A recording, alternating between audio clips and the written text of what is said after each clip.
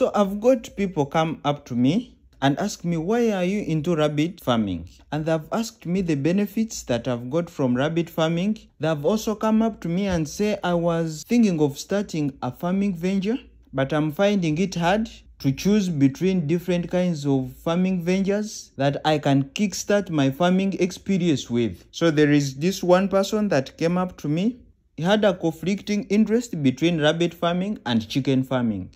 So he wanted to start a farming venture, but he was not sure whether to go in for rabbit farming or chicken farming. And this is the foundation for doing this video. It may be able to help someone who has this conflicting interest. Maybe they want to join farming, but they are having that conflicting interest between rabbit farming and chicken farming. So guys, in this video, we are going to be exploring the various aspects that will help you make an informed decisions, or perhaps just gain a deeper understanding of these two popular farming ventures. All these two ventures, rabbit farming and chicken farming, they are quite good. They are popular all over the world. People are making money from rabbit farming. People are making money from chicken farming. So it is going to depend on your priority. But in this video, we are going to be hinting on the different highlights that may make this decision easier for you. So guys, let's just jump right into it.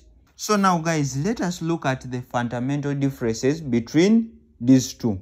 That is rabbit farming and chicken farming. What is the main differences? So from my own experience guys, both these have unique challenges and different advantages. So there is no single one that I will say this is the best option, this is a bad option. But all I can tell you that all these have unique challenges and different advantages. And guys, stay tuned as we are going to be breaking this down for you in this video. So guys, when it comes to economic viability, from my own experience from rabbit farming has some surprising advantages when it comes to this. Because remember, rabbits are known for their high reproduction rate, meaning that with rabbit farming, you're going to be able to accumulate a lot of rabbits within a shortest time possible. Rabbits have a shorter gestation period compared to chickens. So what does this mean? Now I'm going to put it for you in simple terms, guys. What does this mean? We've said that rabbits have a shorter gestation period than chickens, which means that rabbits will be able to reproduce in a shorter time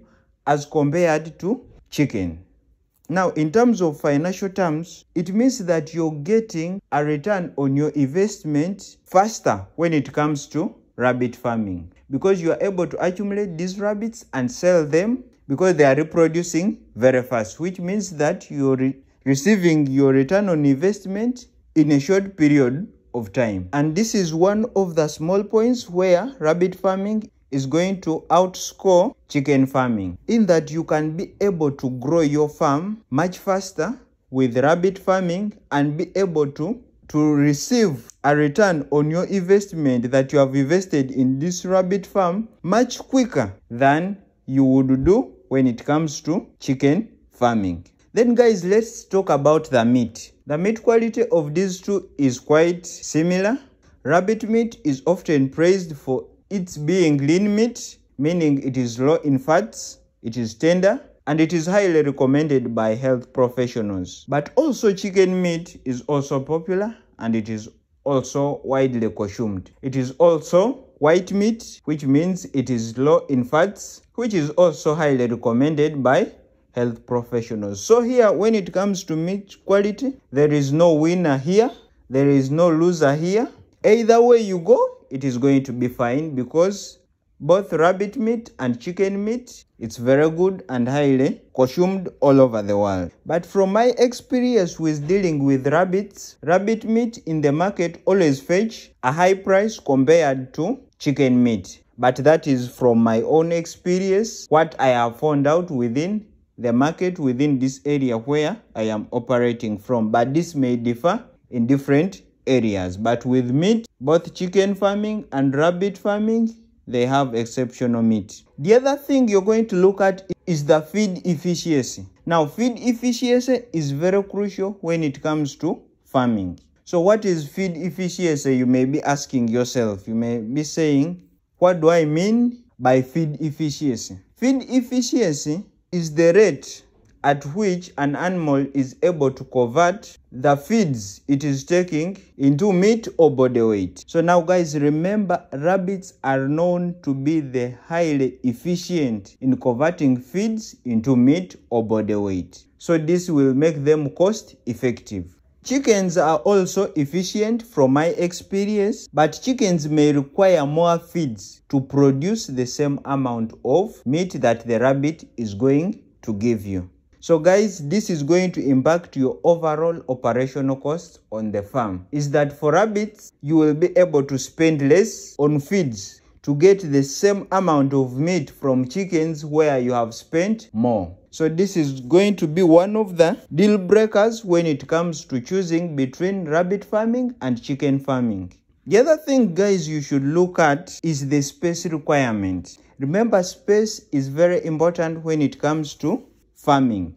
Now, from my own experience with rearing rabbits, I can tell you this, that rabbit farming typically requires less space compared to chicken farming. You can be able to house a lot of rabbits within a confined space if your space is organized into cages. Now here, like on our farm, we run a 3-tier cage system. So we have a top layer of cages, we have a middle layer of cages, then we have the lower layer of cages. So you can see that we are maximizing the use of our space. We don't have a lot of space here on our farm, but we have been able to maximize it. Remember, rabbits can be raised in a compact area, so this makes them suitable to be reared in an urban area. You can just put a rabbit cage just in your backyard or behind your house and be able to raise these rabbits because they do not need a lot of space. Now, compared to chickens, chickens will need far more space to be able to roam around. And if you have limited space or a small space, chicken farming may not be feasible in such an environment. So when you're choosing between these two farming ventures, you should look at the space that you have around your farm or around your home. And this may be one of the deal breakers when it comes to choosing the one you should go for.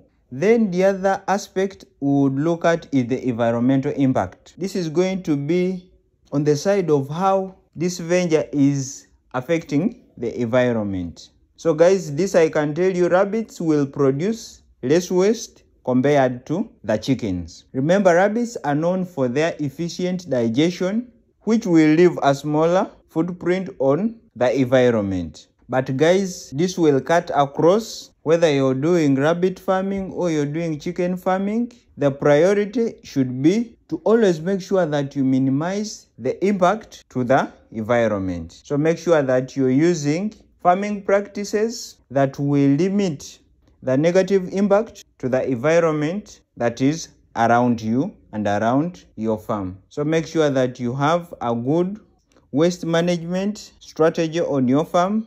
Make sure that you're disposing of your waste from your farm in an environmentally cautious manner. So guys, as I told you, both rabbit farming and chicken farming, they come with their own benefits and challenges. So there are other aspects that you can look at. You can look at the disease management for both farming ventures. You can look at the market within your area to see which one commands high demand within your market area.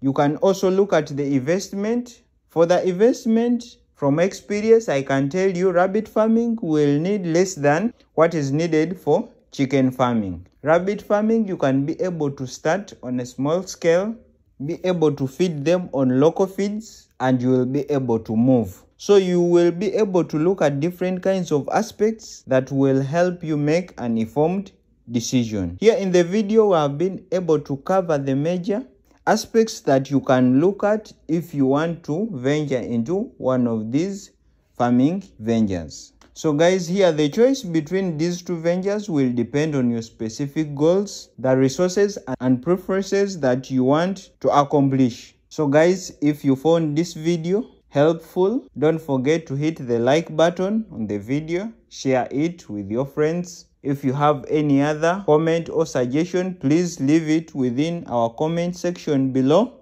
And as always, until next time, I'll see you in the next video.